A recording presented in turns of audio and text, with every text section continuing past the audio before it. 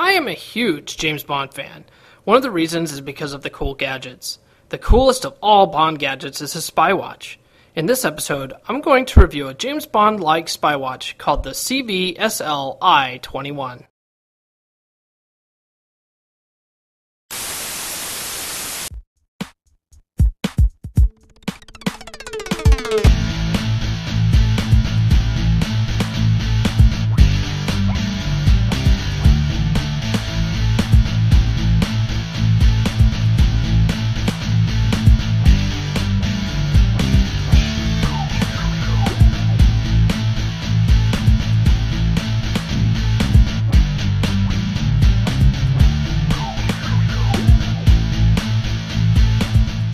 So you're good to go. I installed a new operating system, also updated all your critical software, and gave you antivirus and anti-spyware. Okay, great. Anything else? Actually, do you mind coming to the garage? You built a homemade human teleport and got your son's DNA crossed over a mosquito. I'm kicking myself. His mom's coming at 6, so if you could pick it up. I'll get my stuff. When it comes to tech stuff, there's nothing we haven't seen. Go ahead, use us. Support Bauer Power and get your in-laws and friends off your back at the same time. When your mom asks you to do virus cleanup, send her to the URL on your screen so she can learn how the Geek Squad can help her with computer repair, home television installation and setup, iPhone configurations, and more. Welcome to episode 17 of Bauer Power. I, of course, am Paul Bauer, aka twitter.com/ElDePablo.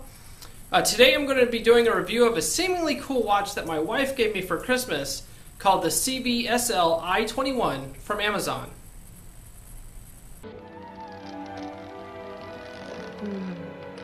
Such a delicate touch.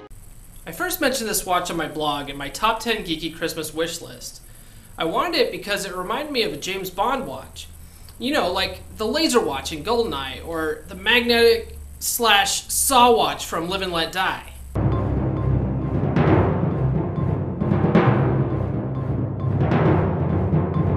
So first let's talk about the features the watch has. It has 8 gigs of USB storage. It comes with this little USB cable. You pull out the little side here like this and you plug it in like that, and then this obviously goes in the computer. And you use it like any other USB drive.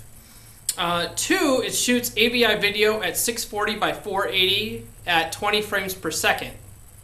And then it's supposed to have some kind of image capture so you can take snapshots, but that's bullshit. I could never get that to work, and then in the directions it doesn't even say that that's possible. So on Amazon it says it takes JPEG images, but in real life I don't see that happening. I might be wrong, though. You weren't even close.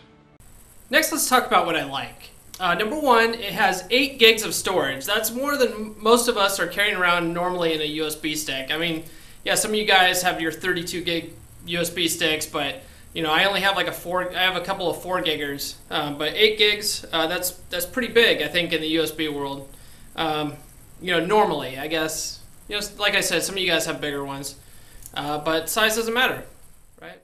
It's not the sort of question a gentleman answers. Anyway, next, I like that it looks really cool. It looks like a watch that maybe James Bond would actually wear himself. Right? By the way, that's a particularly handsome watch you're wearing, Mr. Bond. It kind of looks fancy. I think you could probably wear this with a suit. You know, you could definitely wear it to work. I wore it for a while. You know, because it looks like a normal watch. It doesn't look like a spy watch, and that's what a spy watch should look like, right? The watch. Ah, a new model. Still press here, do I? And like I said, it's very nondescript, so nobody knows that it's a camera. So you can just act normal and take pictures, and nobody knows the difference. So that's what I really like about it. Now let's talk about what I don't like. And trust me, this list is a little bit longer. Holy shit. First, there's no audio. All right, there's a mic, but all you hear is the ticking of the watch.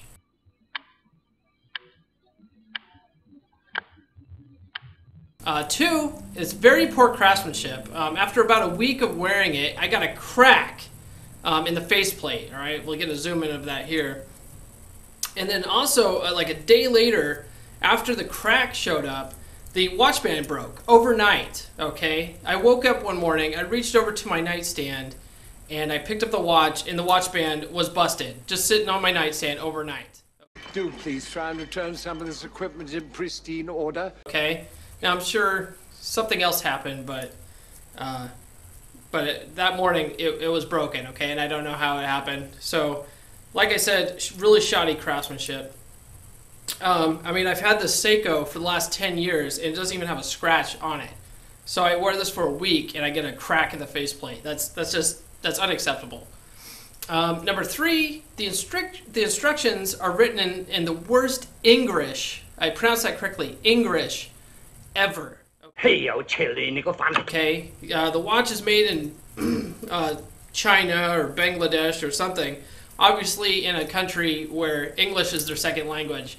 And I'm actually thinking that English is probably their third or fourth language by the way the instructions are written. Okay, very hard to understand, very hard to figure out what the hell they're trying to say so you can make this thing work correctly. And then four, it's awkward to put in the right position to show straight up and down, right? Like the video is here. To do it, you have to kind of have your watch in like this, your fist up, thinker pose maybe style. So at a restaurant, maybe you sit there, if you're filming people next to you, you have to kind of sit there in this thinker pose, which, doesn't look very natural after a while. So I don't know, I think it would be better if it was like hands by your side or maybe straight up and down this way. That would be a lot better, but instead it's like this. So that completely just sucks. Good God. So what's the conclusion? Well, my conclusion is this thing sucks, okay? Don't waste your money on it. Honey, if you're watching, don't take it personally. After all, I'm the one who wanted it in the first place. You're like boys with toys. Know of a better spy watch with better craftsmanship and quality? Hit us up in the comments or shoot me an email at info@bowerpower.net.